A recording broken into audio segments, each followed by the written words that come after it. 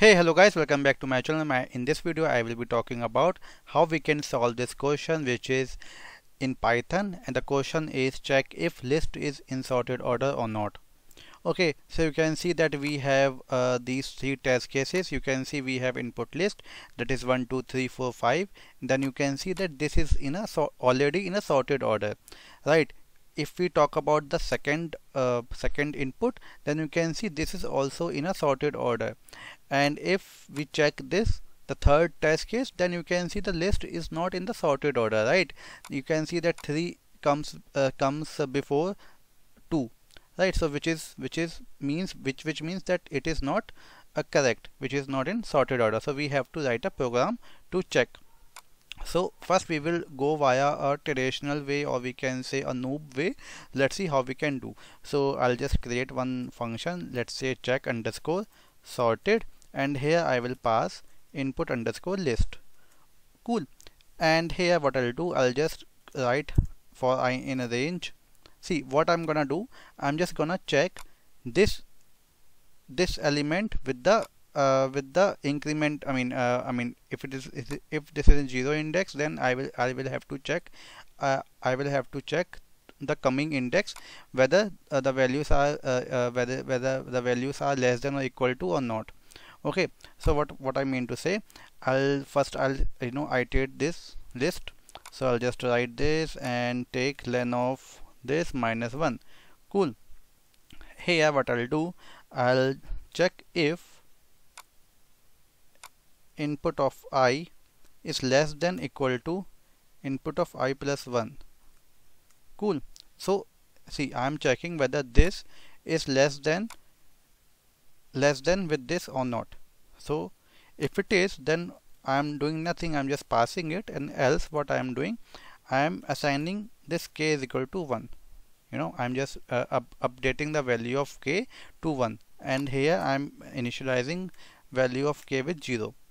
Cool. And once it is done, once it happens, once the condition doesn't match, then I'll just break this loop, because I do not need to iterate till the end. So in this case, if you can see 1 3 2 4 5, right? So here if you can see 1 is less than equal to 3, which is correct, but 3 is less than is equal to 2, which is not correct. So it comes here and it will break the loop. We will come out from the loop, right? And once it is done, then what I'll do, I'll just quickly check if k is equal to 0. So it means it will return true. Cool. And else it will return, so I do not need to, if it is true, if it true, okay, I think I do not need to write like this. I just simply write return k is equal to 0. Cool. So if it is 0, it is 1. Cool. And what I'll do, I'll just quickly call this function, and having this list first test case, and I'll pass it over here, and quickly I'll just print it, because I am returning the value from the list, from the function. You can see that it returns true. So if we take this example, then it should also return true only. So we'll see, right? And if we take this example, it should return false, because this is not in the sorted order. Cool. Now this is the noob way. If you're fresher, or if you do not have experience, then you can write this way, or maybe in a different way you can also write it down. Let's see how we can write it down in a pro way. So I quickly copy this function again, and here what I'll do, I will use a keyword called all. It's not a keyword actually, it's a function.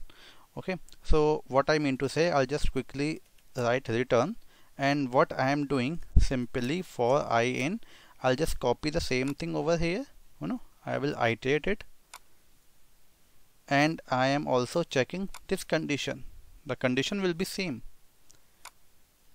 Okay, but here what I am doing, I am using all function. Okay, so what does it mean? All will return true and false. So if all the iteration is matching, then it returns true. If something false in between, then it will return false only. Cool. Now quickly do the same thing.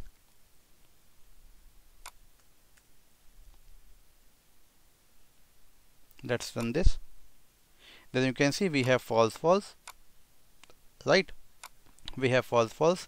So if I just write this input also, if I pass this input also in 1 minute, let me do like this, and here let me do like this.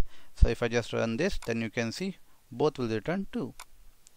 Cool. So I hope that you have understood this concept of all. See, you can also write like this. Maybe I have used multiple lines, and you can also reduce it to single line or 2 lines. You can do that way also, but this is a pro way. So if someone asks this question in the interview, I would suggest that you should use this way, right? So chalo, thank you, bye bye. We will talk in the next video, and I will be covering some more interview questions also in this series. Till then, bye bye, tata.